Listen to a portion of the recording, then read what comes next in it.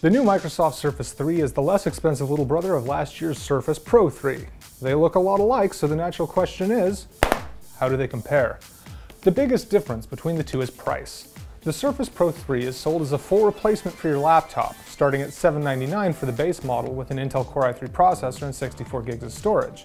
The version we reviewed, however, has a Core i5 processor, 256 gigs of storage, and sells for $1,299, and configurations range up to almost $2,000.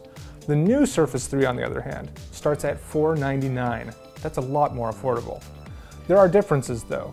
The Surface 3 has much less powerful but more energy-efficient Intel Atom processor. It won't fully replace your laptop PC, but it will run all of your Windows software, and it's perfect for browsing the web, taking notes in class, or doing basic work. It also has longer battery life, lasting almost 10 hours. The previous Surface Pro 3 was closer to 9. The smaller size means a smaller display, but it still has the same touch and pen support of the larger Pro, and the lighter weight and longer battery life actually make it much more mobile. The Surface Pro was heavy and clunky, while the new Surface 3 is light and comfortable to hold in one hand. Finally, there's the accessories. The Surface Pro 3 included the Surface Pen, but not the type cover keyboard. The new Surface 3, however, does not have the pen either, so you'll have to buy both of those separately. For the keyboard and the pen, it's an extra $120.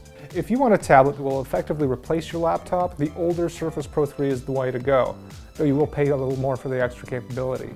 For a lightweight second device, for taking notes or for using your software on the go, the new Surface 3 is a great choice, on par with some of the best Windows tablets around. For the full review of the Microsoft Surface 3, check out PCMag.com.